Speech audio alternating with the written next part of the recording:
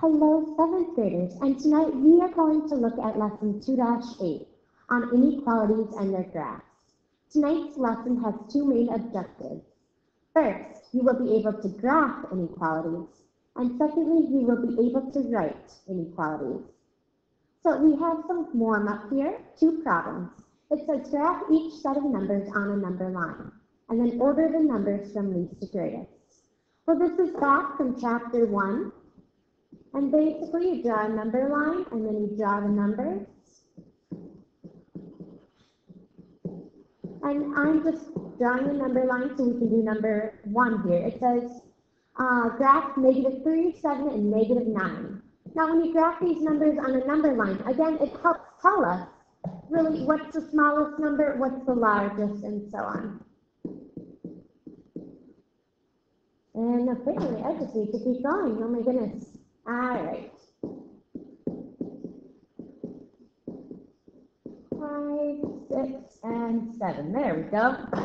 So for number 1 here, I'm going to graph each one. And again, you can do it too.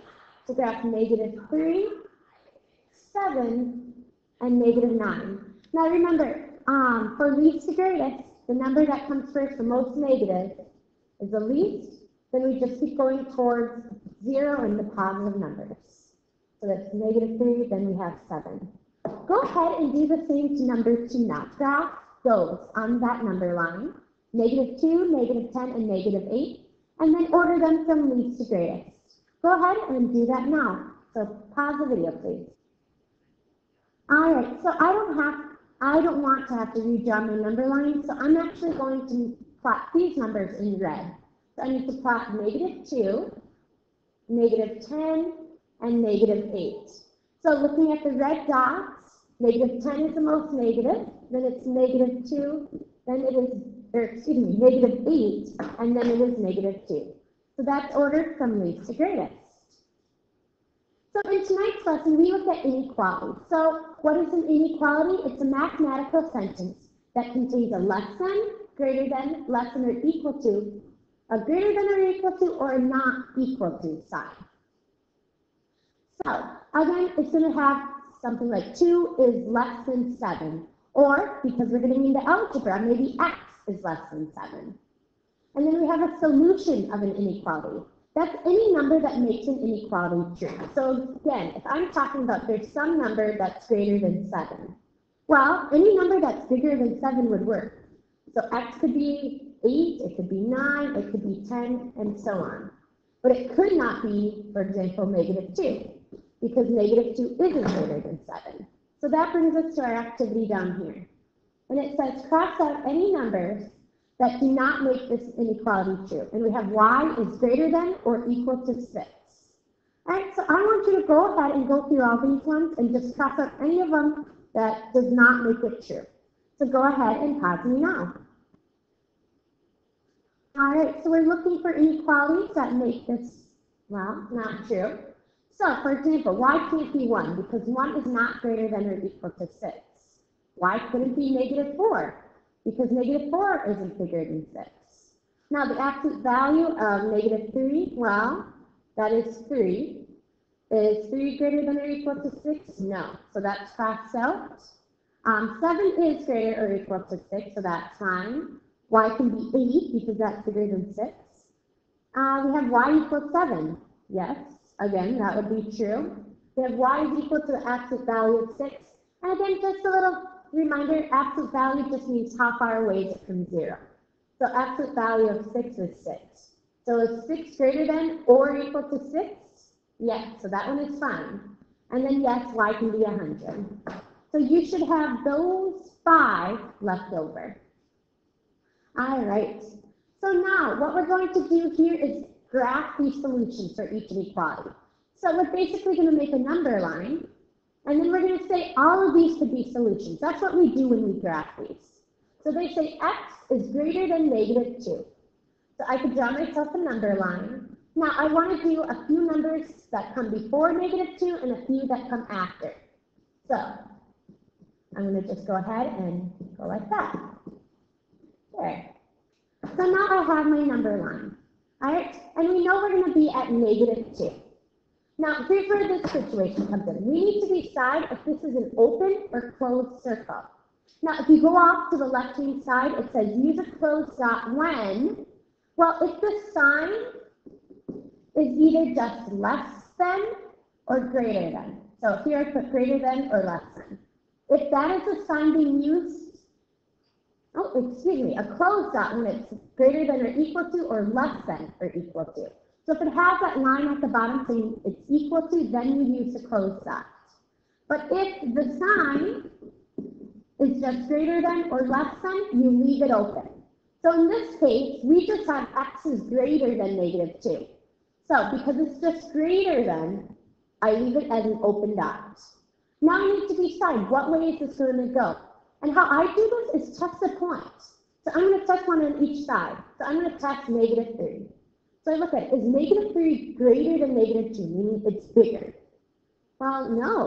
-3 is actually less than because it's a more negative number. Let's try -1. Is -1 greater than -2? Yes. How about 0? Yes, 0 is definitely bigger. So is 1 and so on. So I know my arrow goes this way. All right, so that's the plan. And again, we can do these together as well. So I'm going to make myself a number line. And -5 can go somewhere in the middle. Then I'm just going to put a few numbers after it. All right, now I have to look at my sign. Let's see, I have a greater than or equal to. So looking at this, it has that line underneath, so it's going to be a closed circle at -5. I'm going to color it in because it could be -5. That's why we color it in. If the answer includes -5, you have a closed circle. And then it says W is greater than or equal to. So again, you can test a few numbers. Is -7 bigger than -5? No, it's more negative. All right, so you actually need to go that way because -3, -4, and -5 are all bigger than that or equal to. All right, on the next page, I have 2 more problems I want you to test up. C says A is less than or equal to 4, and D says Y is less than 6. I want you to make your number lines, make your circles, whether they're open or closed, and then draw the arrows. And then when you're all done, come back and check to see if you have the right answer. So go ahead and pause me now. All right, so let's check these answers then. So I'm going to make my number line. And again, I have 4, and I put a few numbers bigger and a few numbers smaller. And let's see, on this one, I have K is less than or equal to 4. Well, that little line at the bottom tells me it's a closed circle. So I need to find the number. K is less than or equal to 4. So I'm looking for numbers less than 4. For example, 3 is less than 4, 2 is less than 4, and so on. So my arrow goes that direction. On this one, I have Y is less than 6. So I'm going to make my number line. And here, I have just Y is less than 6, so it's an open circle. And again, I'm looking for numbers that are less than 6. Well, 5 is less than 6, 4 is less than 6, 3 is less than 6, and so on.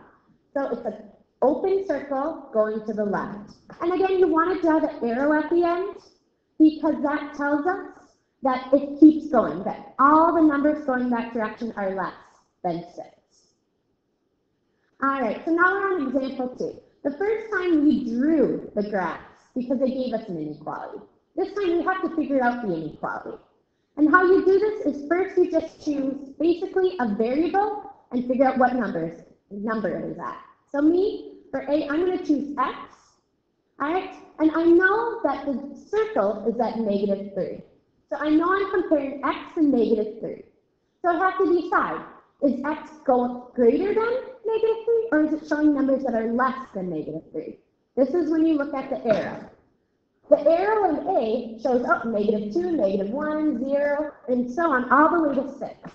So they're showing me that X is actually bigger than -3. So I know that X is greater than -3, and it's a closed circle, so it is also equal to -3. So A, I get X is greater than or equal to -3. Looking at B now. Again, you choose a variable, so go ahead and do this along with me. Choose your variable. And again, I think I'm going to choose A this time. And I'm going to talk about the number 3 because that's where our circle's at. Now I look, all right, is it showing that A is greater than 3, or is it showing numbers that are less than 3? And if you take a look, well, we're showing numbers that are less. So A is less than 3. Now we have to take a look, well, okay, it's an open circle, so it's just A is less than 3. All right, so here we have a word problem. Basically the same idea, but we need to figure it out basically using these words and that table. Food can be labeled very low sodium only if it meets the requirement established by the federal government. Use a table to write an inequality for this requirement. All right, so we know we're looking at the very low sodium food. All right, now that definition is what's going to help you figure out what you need to write. So again, you're going to choose a variable, and then look, it contains at most. So how would you show that it can contain at most 35 milligrams? Go ahead and try to write this one, and when you're all done, come back and check your answer. Go ahead and pause me now. All right, so let's see how you did. I'm going to use a variable x because we're talking about salt, so I'm going to use salt for this one, or x. And I know I'm dealing with x and 35. So now I need to decide, is x going to be greater than 35? Is it going to show it's less than 35, and so on? So if you take a look, it says at most, meaning they can have 30 milligrams, they can have 32, they can have 33, they can have 34. They can even have 35 because it says at most. But you can't go 36 because that's going more than. So x has to be less than 35, or because it can be at most equal to. So x is less than or equal to 35. All right, really milligrams. That's what you should have had for this example. All right, so we're at the end of the lesson here. What I would like you to do is solve these 3 problems all on your own, and when you're done, come back and check it. I want to see how well you understand the lesson, and it really helps you see how well you understand the lesson. So go ahead, pause me, and do these problems. Pause me now. All right, so let's see how you did. So we have -7 is greater than or equal to W. Well, on this one, it could look a little tricky because I wrote the -7 first. My choice is to rewrite this. And what I basically do is I just look at this backwards. So I'm going to rewrite it looking backwards. So I have W, and then I look. The point is here with the mouth open on the 7. So I'm just switching it around. All right? Again, the point is on the W. So even though the sign looks different, I'm still having as W is less than or equal to -7. All right? So I just really switch it so the W comes first, because I find it easier to graph that way. So when I graph it, -7, -8, -9, and a few numbers less than that, and I take a look. Well, I know I'm at -7, and I have a closed circle. So W is less than or equal to -7. Well, less than is on this side. So it goes that direction. All right, that was number 1. Number 2, write an inequality for this graph. Well, again, choose a variable. I chose x. You may have chose A, B, or C, or something else. I know I'm at -30. Well, let's see. I know I'm going to, it looks like I'm increasing. So it looks like x is more than -30. And again, it's just more than because it's an open circle. Number 3, a child must be at least 50 inches tall to ride the roller coaster. Write an inequality for this situation. So I'm going to just use C for child, I think. And I know I'm dealing with 50 inches. So a child must be at least. So they have to be at least 50, so they could be 50, 51, 52, and so on. But they can't be even an inch smaller. So C must be greater than or equal to 50 inches. When they have the words at least, that means it does include 50. If it said more than 50, then you wouldn't have that equal to sign at the bottom. So that's your lesson for tonight. I will see you in class tomorrow. Have a great night.